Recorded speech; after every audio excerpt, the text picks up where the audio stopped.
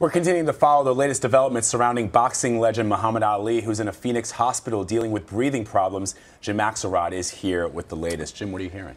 Well, this appears to be serious. You know, there's been several scares over the years. Muhammad Ali's health has been watched very closely for decades, really, since he was diagnosed with Parkinson's in the 1980s. And there's been scares. There's certainly been episodes where folks have wondered what's happening with his health. This appears to be something different. This appears to be much more serious. Respiratory issues, as you say, these are all aggravated by the Parkinson's.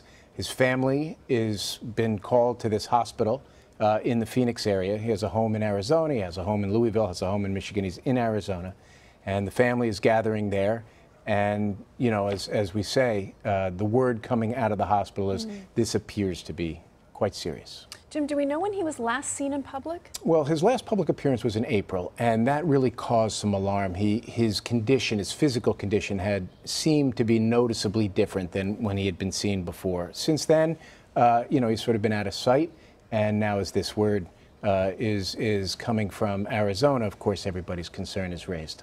Jim, a lot of people don't understand Parkinson's disease. Is this condition able to kill you? Well, you know, Muhammad Ali's Parkinson's, and remember, if you remember that very famous scene in Atlanta during the Olympics in '96 and how he was shaking, this was thought to be exacerbated.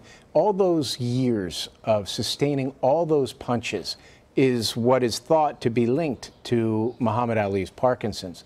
The respiratory problems is really what is at root of what we're hearing out of Arizona right now. Those breathing problems, however, exacerbated by the Parkinson's. So in concert, that seems to be what is creating this serious crisis. Well, our thoughts and prayers with the family tonight. Jim Axelrod, thank you. Thank you.